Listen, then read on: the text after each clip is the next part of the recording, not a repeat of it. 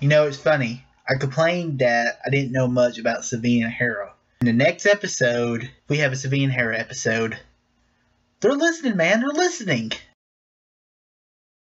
Star Wars Rebels, Season 1, Episode 5, Out of Darkness. Alright, so this episode of Rebels, this was pretty much a filler episode.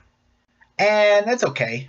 This is pretty much episode 2, where you had both Ezra and, whatever his name is, doing the droid mission, and they're still in the X-Wing, or the TIE Fighter.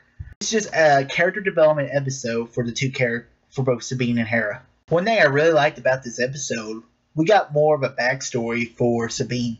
I knew she was a Mandalorian because of the helmet. The helmet is a whoop and then a boop, and that pretty much signifies that you're a Mandalorian. What's cool, you find out that Mandalore was taken over by the Empire.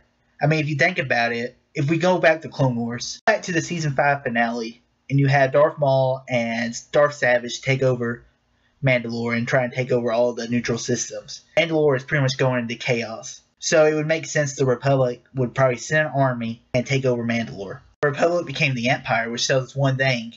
It tells us that Mandalore was another Imperial Academy for the Mandalorians.